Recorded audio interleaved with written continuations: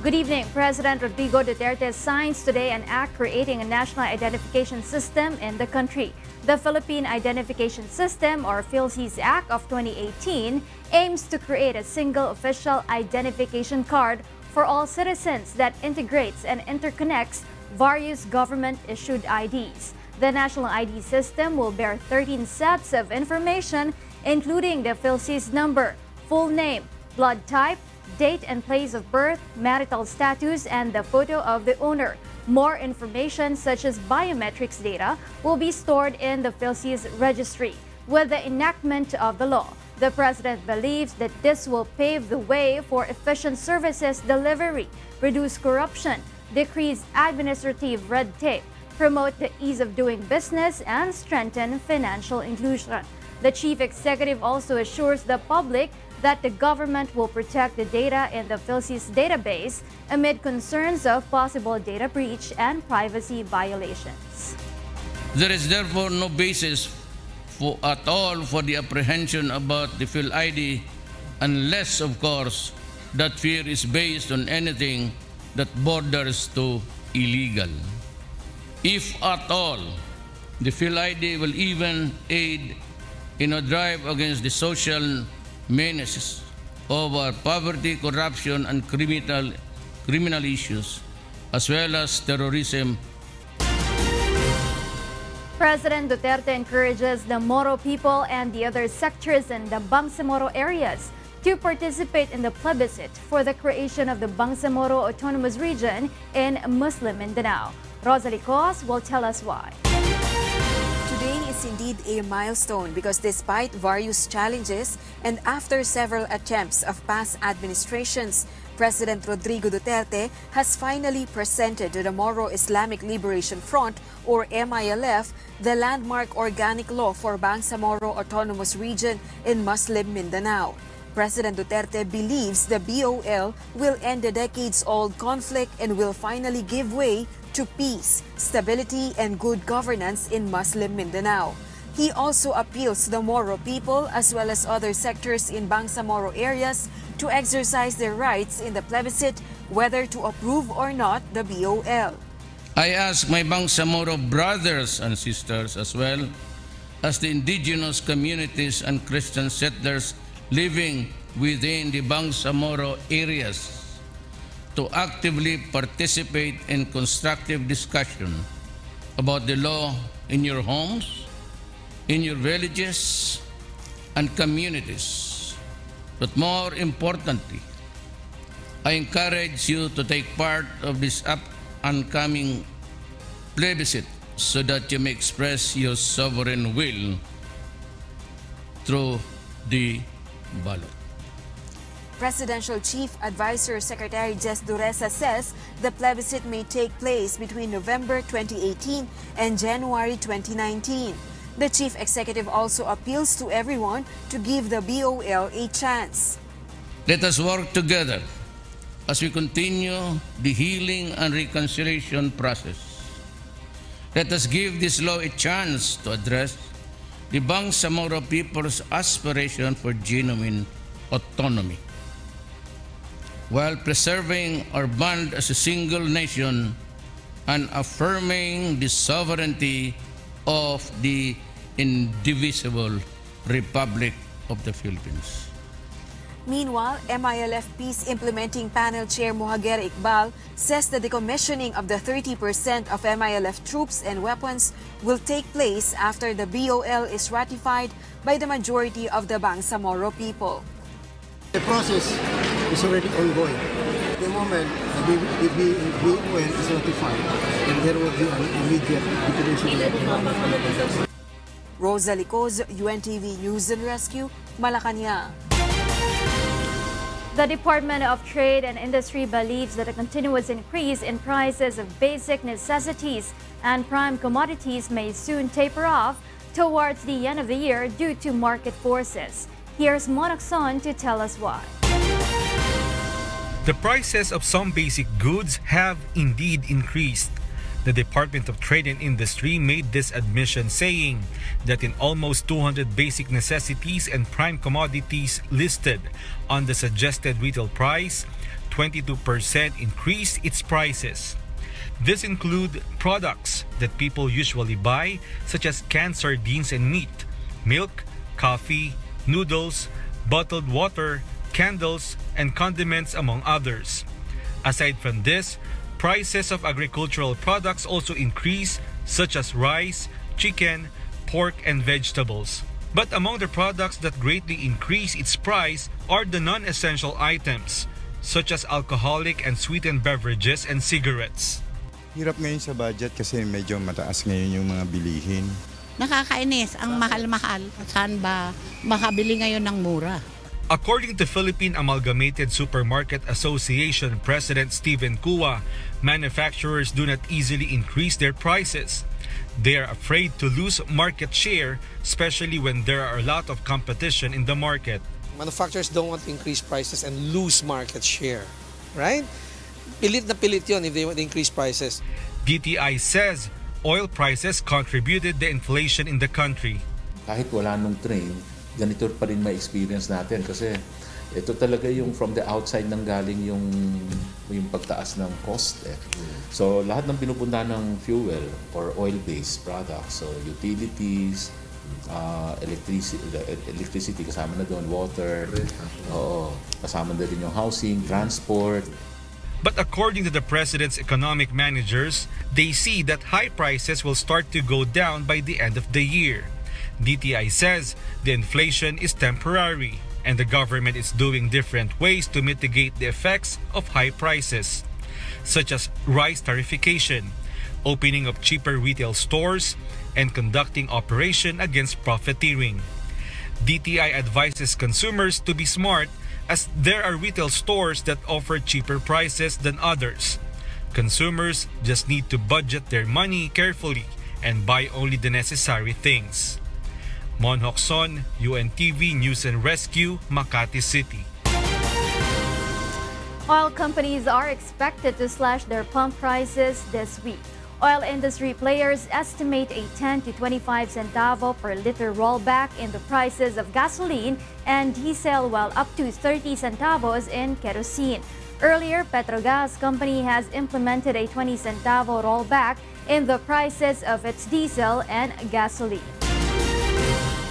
Meanwhile, the Department of Metropolitan Manila Development Authority is looking to transfer the provincial bus terminals in Cubao, Quezon City to an interim terminal in Valenzuela City.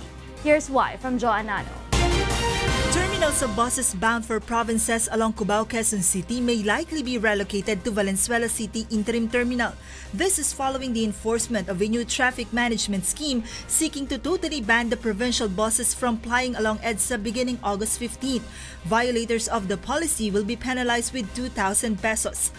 According to the Metropolitan Manila Development Authority, the plan to transfer the bus terminals in Cubao to Valenzuela aims to also ease traffic congestion in EDSA.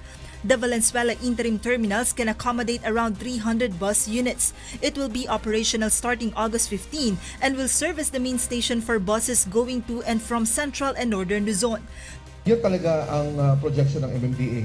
Tanggalin yung mga provincial bus terminals sa EDSA. We're planning na dun na lang kung kakayanin. There are 46 bus terminals along EDSA based on MMDA records, and relocating this to another area might present difficulties for some passengers. Mahirap din kasi malayo sa amin. Una-una, kung mayroon kong dala, paano ba siyempre itatax mo, hindi lang mapapalaki ka ng pamasahe. Ang hirap nga, pagkapalipat-lipat, may dala pa akong ganito. Kung magiging maluwag po, okay lang din yun. Para maiayos nga yung patong-patong na trapiko. Mahirap po, pero kung yun naman yung makabuti, okay lang. The agency, however, clarifies that the proposal is still being studied. They are also coordinating with the Land Transportation Franchising and Regulatory Board on the issuance of special permits for 150 city buses. This is to provide access for buses to load and unload passengers from the interim terminal. The agency is also looking to open the integrated terminal in Santa Rosa, Laguna this year that will cater buses bound for Southern Luzon. The agency remains hopeful that the new traffic management scheme will help in resolving traffic problem along EDSA. Joanano, UNTV News and Rescue, Valenzuela City. A group of recognized victims of abuse during martial law is asking for an extension in the deadline for claims encashment. Ray Pelayo tells us why. Around 800 million pesos worth of claims are still set for distribution to recognized victims of abuse during the Marcos regime. According to the group Samahan ng mga ex-detainees laban sa detensyon at aresto, there are still around 600 victims who are yet to receive their claims as they are having delays in processing the necessary documents required to prove that they are indeed the recognized recipients. The deadline for encashment of claims is until August 11, 2018 as set by the Human Rights Victims Claims Board. For this reason, the group appeals to Congress to immediately pass a resolution that would extend the claims distribution to December 2019. Otherwise, they would no longer have the chance to benefit from the compensation as the unclaimed money would be returned to the National Treasury. Ako'y nananawagan muli sa Kongreso, make it urgent. Kasi itong mga biktima ng martial law, pag hindi ito naibigay sa kanila, another injustice uli ang mangyayari. Ako po, 1985, nung mawala yung asawa ko. Pag nababanggit po yun, ang sakit-sakit ng loob ko. Lalo na po ngayon sa mga kapwa namin biktima na hindi po makakuha ng bayad pinsala. The Commission on Human Rights supports the claimant's appeal to also address other beneficiaries' concerns. Malacanang, in response, assures the victims of acting into the matter by imposing a remedy. Kailangan po gumawa ng executive order para lamang ma-extend ng buhay just for the purpose of the banks honoring the signature of the designated signatories of the claims board. The House of Representatives is set to discuss the matter on Tuesday, August 7. Ray Pelayo, UNTV, News and Rescue, Quezon City. Thousands of Filipino mothers join a campaign coinciding with the celebration of the World Breastfeeding Month. Here's why from Gladys to Abby. 3, 2, 1.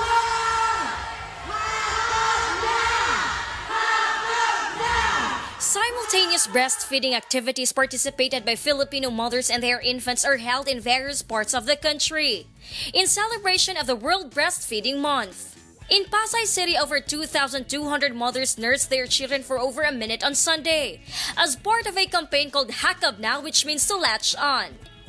This initiative aims to take away the stigma of breastfeeding in public. Sama-sama kami din dito para matanggal din ang stigma na hindi ka pwedeng magpadede sa labas ng iyong bahay. So very outward, very public naming ipinapakita sa lahat na breastfeeding is the best for our babies. Melissa Magaling, one of the participants and has been breastfeeding her children for 6, says the nutritional value of her milk cannot compare to the formulated ones. Misconception na parang kapag 1-year-old ng baby na wala na daw nutrition yung gatas, hindi. Nag-a-adjust ang gatas namin sa edad ng mga bata. Lizelle Santos, who recently had a child, says breastfeeding is also cost-effective. Yung lusog ng bata kapag maano siya sa mga sakit, iwas sa sakit. Tapos kasi nakita ko sa mga pamangkin ko na kung gaano ka lusog yung mga anak nila. Tsaka yung ngipin, ganun. Tsaka syempre libre na rin, di ba? Last Friday, a similar breastfeeding activity was also held in Tagaytay City with 158 participating mothers and children. Sa mga first time, ma'am, tulad ko, try nyo mag-breastfeed, huwag kayong susuko kasi sa una talaga mahirap. Pag nakita mong malusog yung baby mo, sarap sa pakiramdam na nabigay mo sa kanya yung breastfeed na kailangan talaga ng baby. Aside po sa magiging healthy yung baby nyo, magiging slim pa din po kayo pag nagpa-breastfeed kayo. While 500 moms joined the simultaneous breastfeeding event in Legazpi City, Albay last Saturday. A 2011 family health survey by the National Statistics Authority said over 92% of children in the Philippines between 6 to 35 months had been breastfed at some point, with 27% exclusively breastfed. The survey was conducted across 53,000 households in the country. Ang gusto pa rin natin mangyari na maorganisa sila, at least this group can always come to their house and encourage them to continue breastfeeding because it is incomparable to the bottle feeding. Bukod sa mahal na, marami kang sakit na makukuha because of how it is being prepared. World Breastfeeding Week is an annual global initiative running from August 1 to 7. Gladys Tuwabi, UNTV News and Rescue, Philippines. Over 140 bags of blood were gathered in a series of bloodletting activities in Cavite held by the Members Church of God International in the third quarter of the year. Let's find out the reason behind this effort in Aiko Miguel's report. Dave Alandizo knows fully well how it feels to badly need the blood. He says he and his family at one point in their lives needed at least 8 to 10 bags of blood for his brother, who later succumbed to cancer. May minsan sa time ng buhay namin naging pinangailangan din kami ng dugo. Yung kuya ko nagkasakit din. So parang alam ko yung pakiramdam nila na kung paano mangailangan ng dugo na wala ka namang pambili. He says this desolate experience led him to become a regular blood donor. He is among those who usually participate in the mass bloodletting drive held by the Members Church of God International. Ayun, mahirap, maraming proseso, tapos hindi ka sure na mapagbibigyan ka kagad kasi sa dami nga nung nangangailangan ng tulong. Tapos yung minsan limited lang naman yung dugo na pwedeng mai-release ng gobyerno natin. So kaya sa tingin ko malaking tulong to yung ginagawang ganitong blood donation. In the third quarter of 2018, a total of 141 bags of blood were collected by the MCGI from a series of donation drive held in Cavite alone. These were forwarded to the Philippine Blood Center. Dr. April Andal, PBC Medical Officer 3, says this effort is important in saving lives because there are many patients who urgently need blood transfusion. These include people who figured in road accidents, infected with dengue, cancer, and other grave conditions. Oo, maraming salamat sa ang dating daan sa patuloy na pagsuporta sa Philippine Blood Center. Napakadami nating kababayan na araw-araw nangangailangan ng dugo. Sabi nga nila, hindi natin malalaman ang importance ng dugo hanggat tayo na mismo yung mangailangan. The agency also reminds those who wish to donate their blood to follow the guidelines to pass the screening process. Dapat kumain ka, uminom ng tubig, so hindi nagugutom, hindi puyat. Dapat naka 6 to 8 hours of sleep, dapat wala ring sakit o mga ininom na gamot. Aiko Miguel, UNTV News and Rescue, Philippines. The PNP Responders officially grants to its chosen foundation the 1 million peso prize it received after bagging the UNTV Cup Off season title this year. They also expressed gratitude for being part of the league's objectives. Bernard Daddies tells us why.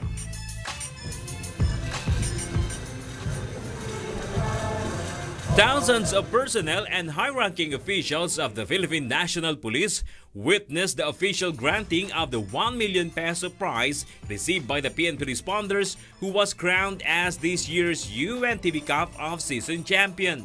During a flag-raising ceremony at the Camp Grammy this morning, PNP Chief Oscar Albayalde led the handing over of the winnings to the team's beneficiary, the Public Assistance for Rescue, Disaster and Support Services Foundation, or PARDS.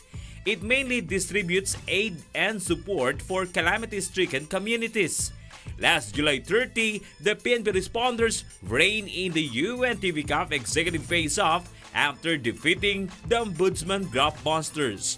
The PNP executive team is composed of 5 generals and 11 colonels who bullishly commanded the top 1 spot until the championship round.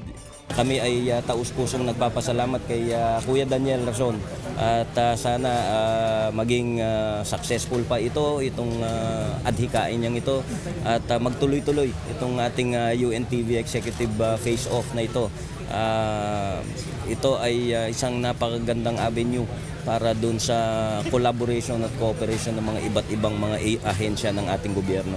PNP senior cadres are also grateful to be part of the UNTV Cup because of the opportunity to help others aside from staying fit and playing basketball. Sa lahat ng sumuporta, kayo po ang aming inspirasyon. Kayo po nagbigay sa amin ng lakas at salamat sa pagtitiwala at sana po maulit-ulit ang aming nakuhang karangalan. Kuya Daniel Lozon, maraming salamat po. Sana pagpatuloy niyo po ang inyong tiwala sa kapulisan. Anyway, yung biyayang binibigay niyo ay binibigay din namin sa karapat-dapat na beneficiary para sa isang layunin, mapanatili ang kaayusan ng ating lipunan. Una-una, nakakatulong kami sa kapwa. Yung nga ho, nabigay na ho namin yung pinanalunan namin. Pangalawa ho ay nakaka-ehersisyo ho kami. Yan po ay malaking bagay ho sa aming mga kapulisan. At pangatlo ho, yung taong bayan po ang aming inspirasyon para lamang ho maglaro sa UNTV. And though it's only been a week after the off-season, PNP junior players have already begun rigid trainings and planning ball play strategies in preparation for the opening of UNTV Cup Season 7 next month. Bernard Dadis, UNTV News and Rescue, Philippines. Some members of President Duterte's consultative committee expressed their dismay over the viral federalism video, which involves Communications Assistant Secretary Mocha Uson. May Bermudez will tell us why. Consultative Committee member Dean Ranilio Aquino vents on social media his disappointment over the viral federalism video posted by Communications Assistant Secretary Mocha Uson. Uson is under fire over a footage circulating on social media entitled Sneak Peek of Our Federalism Lecture Series. It shows Uson along with a pro-Duterte blogger whom she told to dance and sing a jingle purportedly containing words pertaining to women's intimate body parts. Also expressing disgust over the said video are other members of the consultative committee and a number of netizens. Ang saligang batas ay isang seryosong bagay na hindi magandang ibaba ng ganun ka baba no yung treatment. I'm not disappointed with Asik Mocha, but I'm so disgusted with the video. CONCOM Chair and retired Chief Justice Rheena Tupuno meanwhile clarifies that the members of the committee are not consulted on how the Presidential Communications Operations officials, particularly Asik Mocha, will campaign federalism. Hindi nga kami kasama doon sa pag-draw ng communication plan. So ako, wala akong personal knowledge doon. Even Malacanang believes information dissemination on federalism should be serious, especially when it calls for changing the country's constitution. According to Presidential Communications Secretary Martin Andanar, Asik Uson is not the official spokesperson for federalism. An interagency headed by the Department of the Interior and Local Government will designate the government's talking head in Federalism Info Campaign. Yung mga mamamayan natin. Pero siguro, pag-usaping federalismong pag-uusapan, dapat siguro maseryoso, no? Dahil ito po ay saligang batas, ang pinakamataas na batas sa ating bayan. I've spoken to Ding Enroso kasi siya kasi yung kumausap kay Mocha. Hindi naman ako kumausap kay Mocha, hindi naman yung interagency yung kumausap kay Mocha. So therefore, it's not official. Kaya medyo na bad trip si ES nung kausap ko siya. Kasi nga wala namang official announcement na merong spokespersons. And we already agreed last Tuesday, kung meron mang magsasalita, it's going to be the members of the CONCOM, it's going to be advocates of federalism na ia-approve ng DILG. Some senators are also disappointed with the video and advised the PCOO not to utilize any techniques that would debase federalism. The PCOO should do away with it. Theatrical techniques will not work for such an issue such as federalism. Ayusin natin how we promote it in a more decent manner kasi mahirap naman yung pangit. Continue to take advantage of your blog, you announced. Meanwhile, former Solicitor General Florin Hilbay is convinced such act is a form of disrespect for Constitutional Commission members and the Filipino people. I think it's also disrespectful to the members of the consultative committee. Pinagharapan din naman po nila iyan at parang binabastos yung trabaho nila. In her social media post, Asek Mocha clarified that the said video was shot prior to her consultation with CONCOM spokesperson Ding Generoso. She also said that this is not a form of campaign video and not even a single centavo was spent for its publication. Mai Bermudez, UNTV News and Rescue, Manila. The House of Representatives looks to approve the proposal seeking to amend the 1987 Philippine Constitution within 2 months, but the lower chamber is hesitant in adopting the consultative committee's proposal prohibiting political dynasty and limiting the terms of office. Grace Casin tells us why. The lower chamber of Congress vows to work on the charter change bill until it meets the deadline of its passage in October. According to the newly designated chairman of the Committee on Constitutional Amendments, Vicente Ching Veloso, they will use the draft federal constitution submitted by President Duterte's consultative committee as reference, which states that a president and vice president must be elected to head the federal transitory government. Its provision would also force Duterte to step down during the transition period. House version on the Chacha bill includes the election of a prime minister, which caused many lawmakers to shun the proposal. The election of Congresswoman Gloria Arroyo to House speakership also fueled fears on the creation of Primer's office. There is no position of Prime Minister in the Puno draft, and I think sa tingin ko lang, I doubt if we, the committee, will be entertaining the thought that we will be having a Prime Minister. The lower house, however, is unsure on whether to adopt or not the consultative committee's proposal to limit the term of office and to ban political dynasty. Veloso explains this is due to the opposition voiced by many lawmakers on the matter. Kanya-kanyang position yan, idea. But let me admit, that a lot of congressmen are opposing this. Liberal Party President Senator Francis Pangilinan meanwhile cast doubt on the reasons of the lower house in expediting the passage of Chacha, especially since not many Filipinos are aware on the proposal based on recent surveys. Pangilinan also says that the Congress should spend more time in deliberating on the proposed charter change and shift to federalism being pushed by the Duterte administration. Meanwhile, Congressman Veloso is set to file a resolution on Tuesday pushing for the separate voting of the Senate and House on Chacha provisions. Grace Casin, UNTV, News and Rescue, House of Representatives. The Duterte administration maintains its very good net satisfaction rating in the second quarter of the year, according to a poll conducted by the social weather stations. Survey results show that 72% were satisfied with the government's performance, 13% were dissatisfied, while 15% were undecided. This gave the administration a positive 58 net satisfaction rating. The government also got the same rating in the first quarter, with 69% satisfied and 11% dissatisfied.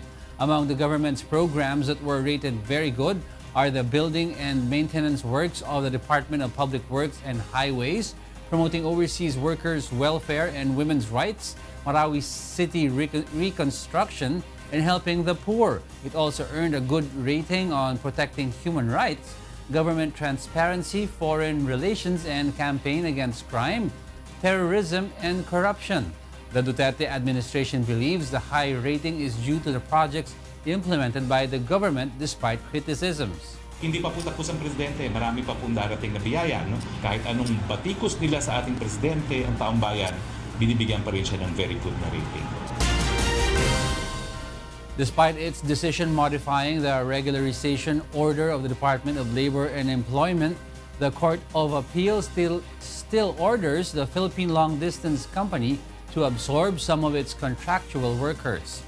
JL Asayo will tell us why. Affirmed but with modification. This is the ruling of the Court of Appeals after it releases its decision on the Department of Labor and Employment order to the Philippine Long Distance Company to regularize 7,344 workers last April. The CA favored DOLE in the aspect of regularizing the PLDT's contractual workers engaged in the installation, repair and maintenance of communication lines. But the CA put an exemption for those in janitorial, messengerial and clerical services, information technology firm, and support services that includes software and hardware and application development. Those from the back office support and operations, call center, sales, even medical, dental, engineering, and other professional services are also included. Depende yan. Kasi even if yung halimbawa, you are allowed by law to outsource them, you have to be sure that yung service provider is a legitimate service provider. Although the PLDT will still be required to absorb some of its contractual workers, it is yet to be determined as to when it will take place because DOLE is planning to file a motion for reconsideration which will further delay the absorption. On the other hand, PLDT's official press release showed no dismay. It says the CA agreed with PLDT's contention that the Secretary's regularization order was tainted with grave abuse of discretion. Secretary Bello III, however, says, Well, that is belied by the decision of the Court of Appeals, which affirm our decision with modification. So, walang grave abuse. As the PLDT regularization case continues, more than 3,000 retrenched workers applied at the emergency employment program offered by the DOLE. They will be working for a month in different public schools as support service and will receive a minimum wage. After the Court of Appeals released its decision, DOLE's next move is to seek assistance from the Office of the Solicitor General to help pressure the PLDT to regularize all its contractual workers. JL Asayo, UNTV News and Rescue, Quezon City. Retired Supreme Court Associate Justice Samuel Martires takes his oath as the new ombudsman. Acting Chief Justice Antonio Carpio administered Martires' oath-taking earlier. Martires opted for an early retirement as SC Associate Justice to replace Ombudsman Conchita Carpio Morales, whose term ended last July 26. Martires previously vowed to look into corruption at the office of the Ombudsman when he formally assumes his new position as the country's new chief graft buster. As for the case of overall Deputy Ombudsman Melchor Arthur Carandang, Martires says an appeal can still be made on the dismissal order issued by the Office of the President. Carandang was first suspended in January due to corruption and graft allegations. I think Odo Carandang still have 15 days to file his motion for reconsideration. I have to wait for that until such time that Malacanang denies that motion for reconsideration. Shall I cross the bridge? I don't think there is anything for me to, or I don't have any discretion with respect to that. Once Odo Carandang goes to the Court of Appeals, I think he knows that immediately he has to leave the office. I don't have to implement the decision of Malacanang. The Commission on Elections asked for additional budget in the deliberation of their 2019 proposed national budget at the House Committee on Appropriations, TODA. Aiko Miguel will tell us why. The deliberation of the Commission on Elections' proposed national budget started today at the House Committee on Appropriations. The COMELEC's proposed budget for 2019 is 10.28 billion pesos. This is almost 6 billion pesos lower than the 16.1 billion this year. But the poll body asked for additional 2.1 billion pesos fund for the honoraria of teachers who will serve in the upcoming elections in accordance with the Election Service Reform Act or ESRA.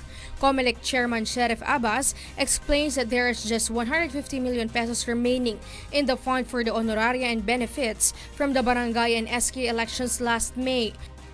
Kulang pa kami ng more or less nasa 2.1 billion. Doon sa billion sa ESRA. So ang proposal ng DBM nga per their letter to us is kukunin siya sa savings namin from the BSKE hanggang sa preparatory namin ng NLE for the 2018 budget. COMELEC also requested for 854 million pesos for the conduct of a plebiscite for the Bangsamoro Organic Law. The Department of Budget and Management, meanwhile, promised to fill the lacking budget of the poll body. Also, once the proposed charter change or federalism passes in Congress, the COMELEC will need an additional 6 to 8 billion pesos to fund a separate plebiscite to ratify it. Usually, the plebiscite manual yan. Yun na nga ang sinasabi natin kanina. Yun yung sinasabi natin kanina na dapat makita natin ano yung batas. Kasi dapat sasabihin nila mismo sa batas na isasabay or hihiwalay. Or automated ba siya or manual. Pero sa amin, per practice namin, talagang manual yun. After minutes of discussion, the Committee on Appropriations agreed on the proposed national budget of the COMELEC for 2019, as well as their requested additional budget. Just like an unfunded mandate, just like before. And second, as with respect to the BOL plebiscite, I think this is the priority mandate of the administration. I think both of them would be definitely be attended to by the committee. It can be recalled that during the start of the deliberation of the national proposed budget in the House of Representatives last week, the DBM stressed that although COMELEC's 2019 budget is lower than that of 2018, they still allotted fund for the midterm elections. House Majority Leader Representative Rolando Andaya Jr. also said that the allotted fund for the COMELEC dispels the no elections or no L scenario. The presence of this fund, yes. So the policy is we will have an election next year. To make it clear, just to allay the fears of doomsdayers and conspiracy theorists, there will be an election next year, midterm elections. Aiko Miguel, UNTV News and Rescue, House of Representatives. Former Commission on Elections Chairman Sixto Brillantes and a representative from a watchdog group got into heated debates during the hearing on the alleged irregularities in the 2016 elections. Nel Maribuhok will tell us why. Brillantes challenged the group to just release its evidence that the said glitches resulted in a manipulation of election results. May sinasabi si Atty. Chong dito na meron siyang mga kopya na balota. Umiikot siya sa buong Pilipinas. Pinakikita niya yung balota. Your Honor, that is the subject of a criminal offense filed against me. Ballots. I invoke my right against self-incrimination, Your Honor. Former Commission on Elections Chairman Sixto Brillantes questioned the integrity of the evidence presented by a watchdog group on the alleged irregularities in the 2016 national elections. Brillantes challenged the group to just furnish the committee the evidence that will show that there are manipulations in the election results. During the Congressional Oversight Committee hearing, the group Tanggulang Demokrasya presented its evidence of alleged selling of voters' database last 2015. Ang nagbibenta po nito, dating election officer ng Marigondon, Cavite. According to Senate President Vicente Soto III, the COMELEC should look into the said allegations. Meron ilang beses nang hindi lang si Atty. Chong nagbanggit sa akin niya, may mga nagbanggit na sa akin, taga Nueva Ecija, merong taga Iloilo, na inaalok nag-aalok ng kung ano-anong mga sistema na dapat biniimbestigahan talaga ng COMELEC yan. The Senate President will also force the poll body to release its audit logs. These logs contain details of transmission logs of the vote counting machines. Once these logs are authenticated, the allegations of irregularities and anomalies may be discredited.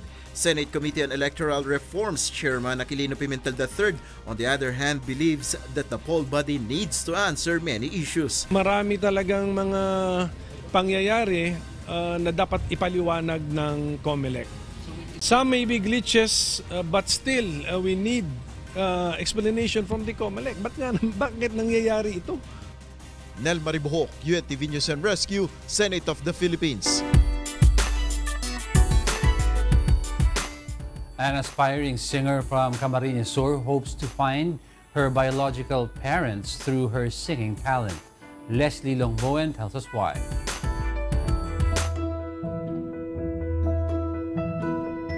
Jeva Antonio is among the many youths who tried their luck during the first leg of Wishcovery auditions in Naga, Camarines Sur.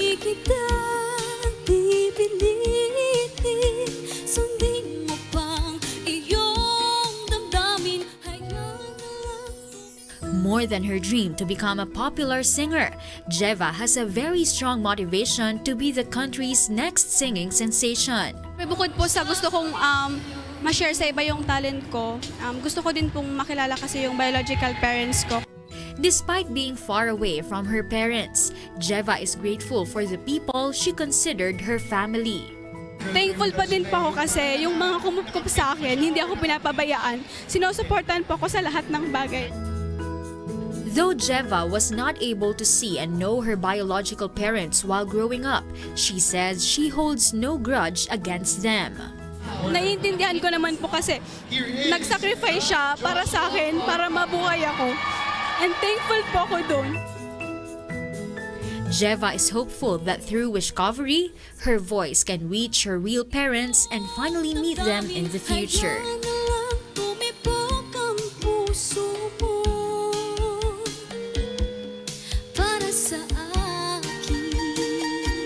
Leslie Longboan, UNTV News and Rescue, Naga City.